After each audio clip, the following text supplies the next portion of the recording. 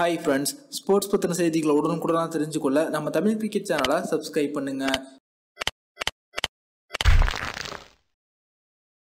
India மற்றும் தென்னாப்பிரிக்கா அணிகளுக்கு இடையேயான 3 போட்டிகள் கொண்ட ஒருநாள் தொடர்ல முதல் ஒருநாள் போட்டி பார்த்தீங்கன்னா வருகின்ற 12ஆம் தேதி துவங்க இருக்கு. இதுல இந்திய அணியில எந்த ஒரு 11 பேர் கொண்ட வீரர்கள் முதல் போட்டியில களமிறங்க போறாங்க அப்படின்ற பத்தின முழுமையான விவரத்தை பார்ப்போம்.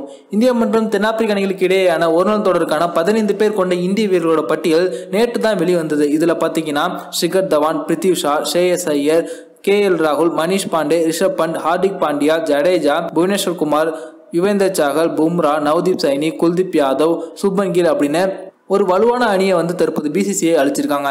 ஆனா இதுல இந்திய அணியின் துணை கேப்டன் ரோஹித் சர்மா அவர்கள் இல்லாதது கொஞ்சம் ஏமாற்றம் அப்படின்னு சொல்லலாம். அவங்களுக்கு காயம் காரணத்தினால தற்போது ஓய்வு அளிக்கப்பட்டுள்ளது. IPL தொடருக்குள் அவங்க திரும்பிடுவாங்க அப்படின்ற ஒரு நம்பிக்கையும் தற்போது BCCI கொடுத்திருக்காங்க. இதுல விளையாடும் 11 பேர் கொண்ட வீரர்கள்ல யார் யார் களமிறங்குவாங்கன்னு பாத்தீங்கன்னா துவக்க வீரர்களா ஷிகர் தவான் மற்றும் பிரித்வி ஷா இவங்க 2 பேர் தான் களமிறங்குவாங்க. காரணம் KL ராகுல் 5ஆம் கள வீரர் தான் அப்படிங்கிறது ஒரு நாள் போட்டிக்கு பிக்ஸ் பண்ணப்பட்டு விட்டது. இதனை தொடர்ந்து 3வது வீரரா இந்திய அணியின் கேப்டனான விராட் கோலி, 4ஆம் கள வீரரா இளம் வீரரான ஷ்ரேயஸ் ஐயர், 5வது இடத்துல KL ராகுல், 6வது இடத்துல தற்போது அதிரடி வீரரான ஹார்திக் பாண்டியா காயத்திலிருந்து மீண்டு வந்திருப்பதன் காரணத்தினால அவங்க 6வது களத்துல களமிறங்கி பினிஷர் ரோலை கையில் எடுத்திருப்பாங்க. அதன் பிறகு மற்றொரு ஆல்ரவுண்டரான ரவீந்தர் ஜடேஜா, அதன் பிறகு சுழற்பந்து வீச்சாளரான யுவேந்தர் சாகல், குல்தீப் யாதவ், புவனேஸ்வர் குமார், ஜஸ்பீத் பும்ரா இந்த ஒரு 11 பேர் கொண்ட வீரர்கள் தான் முதல் ஒரு நாள் போட்டியில களமிறங்குவாங்க. காரணம் என்னன்னு பாத்தீங்கன்னா KL ராகுல் இதுல விக்கெட் கீப்பிங் பணியை கையில் எடுத்துக்கொள்வதனால ரிஷப் பண்ட்டுக்கு வாய்ப்பு கிடைக்காது. ஹார்திக் பாண்டியா உள்ள வந்ததுனால மணிஷ் பாண்டேக்கு வாய்ப்பு கிடைக்காது. துவக்க வீரர்கள் சரியா இருப்பதனால சுப்மன் கில்லுக்கு வாய்ப்பு கிடைக்காது.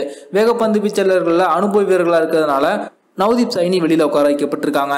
சுழற்பந்து வீச்சுல இந்திய மண் நன்கு சுழருக்கு ஒத்துழைக்கும் அப்படிங்கிற காரணத்தினால யுவேந்தர் சாகல் மற்றும் குல்தீப் யாதவ் இவங்க 2 பேருமே ஆடும் 11 பேர் கொண்ட வீரர்கள் கண்டிப்பா இடம்பெறுவாங்க. இதனாலதான் இந்த ஒரு 11 பேர் கொண்ட வீரர்கள் முதல் ஒரு நாள் போட்டியில களமிறங்க போறாங்க.